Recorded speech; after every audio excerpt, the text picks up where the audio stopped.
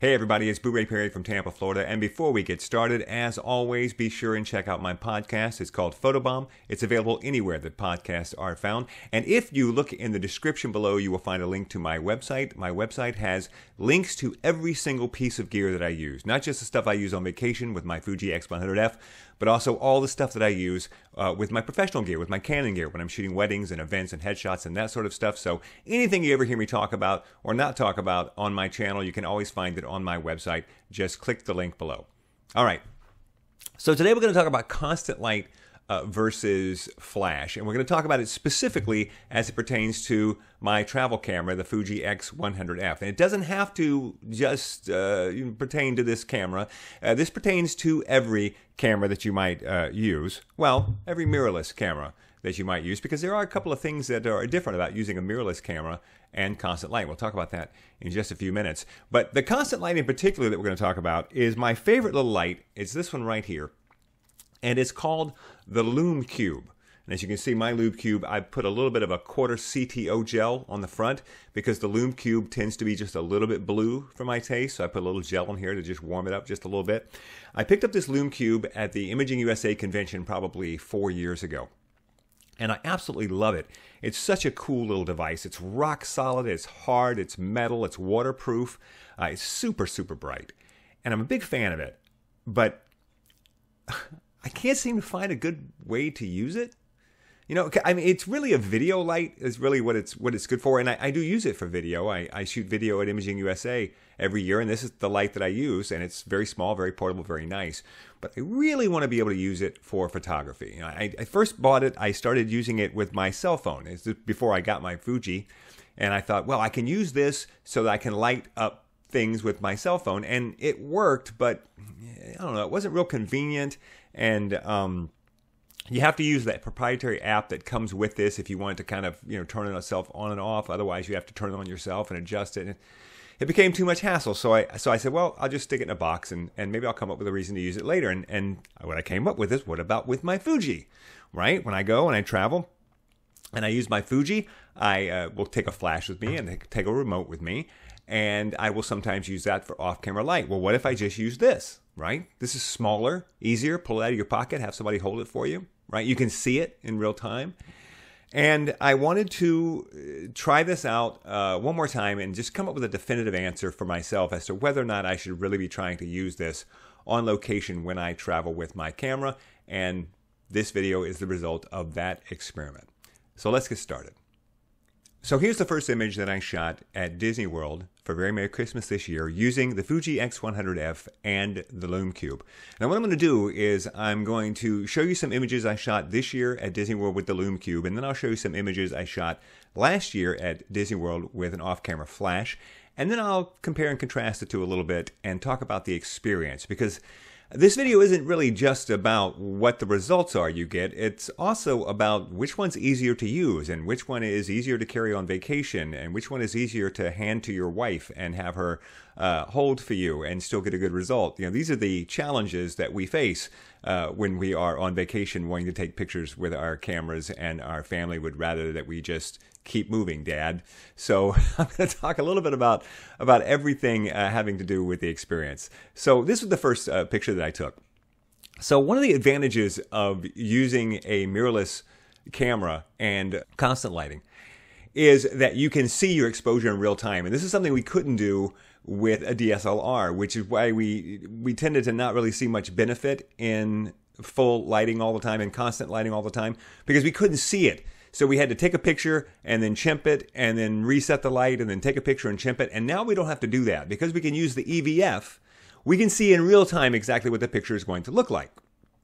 Because unlike with a flash, with a constant light, any change that you make to the settings in the camera is going to affect your constant light. Now, this isn't the case with a flash. With a flash, you can change your shutter speed and it doesn't really affect your flash.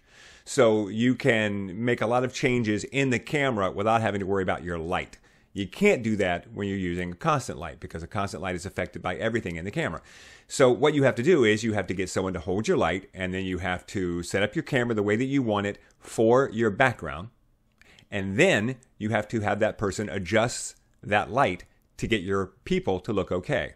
All right, so this is different than working with a flash. So that's what I did here. I set up my camera so that the background was where I wanted it to be. And then I told my wife, okay, turn that up and turn that down. And I don't know if she knew how to turn it up and turn it down the way I told her to. So I had to have her hand it to me back to me. And then I turned it down a couple. I handed it to her. And then I found that also a lot of times it's easier, instead of saying turn it up and turn it down, just say back up or move forward, because that has the same effect. And this was the picture that I came up with. And it was pretty much the way it looked in the camera when I was taking it. And it only took me a minute or two, not even a minute, I guess, to get the light where I wanted it. And now I could take several shots of it, and everything would be fine. So the constant light worked pretty good. You know, I was pretty happy with it. Then later we moved to a second location, and I said, let's do it again here. And we did. And then finally, at the end of the night, we were just about to leave. The big castle was behind us, and I said, let's take a picture in front of the castle. So I set the girls in front of the castle. I set the light on them. I took the picture, and then I realized, well, I think it's a little too dark. The castle's a little too dark. So I had to reset my settings in my camera to bring up my background some more, which meant I was also going to be making the light brighter. So I had to turn the light down. And there was a couple of, back and forths here where I was trying to get my wife to stand in the right spot with the light so that I would get the amount of light that I wanted, and just more direction onto my human light stand than I normally have to give her when I'm just using the flash. And that's because the flash is ETTL, right? So as long as you're pointing it at the people and you're standing where I told you to stand, you don't have to do anything else if you're my light stand. The flash is going to communicate with the camera and do it all for me, right? Still, the pictures were good, right? I was happy with these pictures. I'm on vacation. I've got the little tiny Fuji and just this little bitty cube in my pocket, and here's what I'm able to produce. And these are good, right? These are certainly better than if I had used the flash on the camera. So now let's go take a look at last year.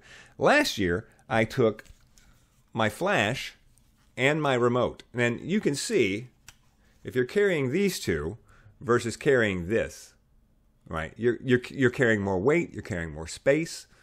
It's considerable. It's considerable, which is why I really want this to work. However, you get the benefit of not having to fool around so much with the camera settings. I could just put my daughter in location and hand the flash to my wife and say, hold this flash and take a picture. It's ETTL, right? I just set the camera up so the background looks the way I want it to look, and then the flash does the rest. In fact, with the picture of my daughter, I don't even think, I think I might have been holding the flash with my other hand. And then a few minutes later, when I wanted to take a picture of me and my wife, I was able to hand the camera to my daughters and have one take the picture while the other one held the light. And it came out first try. No problem. Now, if I had tried that with the Lume Cube, it would have been different, because you would have had to have been able to look through the camera, see the exposure in real time, and then decide if it was right. And if it wasn't, you would have to fix it. Or I would have to go over there and do the whole thing on my wife and set up the way I wanted and then go back into position. But with a flash, I don't have to do that. And the penalty that you pay for this is that you've got to carry, this stuff around with you, which is really as big as the camera is. It's like carrying two cameras now. But is it worth the benefit? I don't know. I guess it depends on what you want to do, on how often you want to use it. Like if I was going into DisneyWorld and I was just going to take, maybe one lit picture the whole time I was there. If I said, I just want to take one picture of somebody with off-camera lighting, well then maybe this is the way to go. Because, one picture, right? You just want something small for that one picture.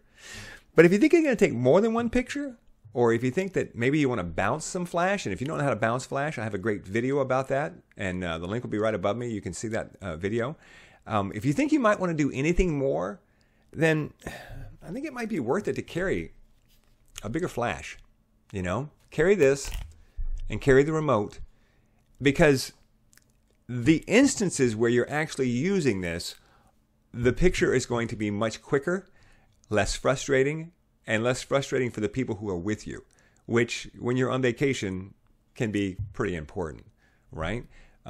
So there you have it. This might be something I would throw in my pocket if I really don't think I'm going to need any light. But just in case I want to have something available to me, well then, yeah, I would just throw this in my pocket and hopefully just forget it's there, but it's there if I need it. But if I go in knowing that I'm definitely going to be taking off-camera light picture while I'm here. I might take 2. I might be looking for an opportunity to take some off-camera lighting pictures while I'm here. Then I think it might be worth it to carry the flash and the remote. And of course, this whole point becomes kind of moot if you're carrying a bag. I carry a bag with me sometimes. I wasn't doing it this year at Disney World. But when I'm on vacation, a lot of times I'll carry a little bag with me that has my photography equipment in it, carries a water bottle and stuff. And there's a link also, if you'll look up, there's a link to my video that describes everything that I carry in my bag. If you're carrying your bag, well, then you might as well carry the flash, right? Because it's not going to make that much of a difference if you're carrying a bag. But if you're not carrying a bag, that's when it becomes a decision. There's one other variable that can make the decision very easy, and that is this. Are you going to be taking pictures where you need a flash in bright sunlight? Because if you need a flash in bright sunlight to overpower the sun, a constant light is just not going to do the job for you. It's either not going to be bright enough, or if it is bright enough, it's going to be so bright that your subjects are going to be squinting. This was shot with my little flash off camera, and I handed my camera and my flash to friends of mine who aren't photographers to take it. So what's the bottom line? Well, the bottom line is that this is a very cool light, but it's not going to replace ETTL flash. And it's also a little bit blue, so you might want to put a little bit of a gel on it to warm it up just a little bit. That being said, it does have its uses, but I think it's a little limited when it comes to still photography. That if you've got access to a flash that you can use a trigger, I think you're going to get better results in almost every single situation than you will with this. You'll get faster results, certainly. Faster when you're taking the picture, but not necessarily faster when you're getting ready to take the picture, because in this case you have to take your thumb grip off your camera and then put the remote on your camera and turn it on. Then you have to take your flash and turn that on. And even that is a little bit of something. When I was working with my camera at Disney World with the Lume cube, I just pulled out my camera, turned on the cube, and handed it to somebody. That's much faster. But at that point is when suddenly it becomes slow compared to using the flash, because now you have to be able to dial in this light the way you want it. Whereas with a flash, it takes a little bit longer to get it on your camera and get everything ready. But once it's there, it's pop, pop, and it's going to be perfect almost every time. So there you go. I hope that if you've been, considering maybe the idea of carrying a constant light around, or even a Lume cube for still photography, especially with the Fuji X100F, that I've answered a few questions for you and maybe helped you make a decision. The truth is, I'm going to continue to have both of these lights, and I'm sure that about once a year I will take this with me, just because I'm looking for a reason to use it, because I think it's a really cool light, and I feel like there's just some use for this light that I haven't really figured out yet. I really want it to be really useful to me because I just like it. I like the build quality, and I like everything about it. So I hope that I've helped you figure out a little bit about what works best for you. The bottom line is, I think that if you can get away with carrying a flash and a remote, and it's ETTL, that's absolutely going to give you the best results and the fastest results over using a constant light on location. Thanks for watching.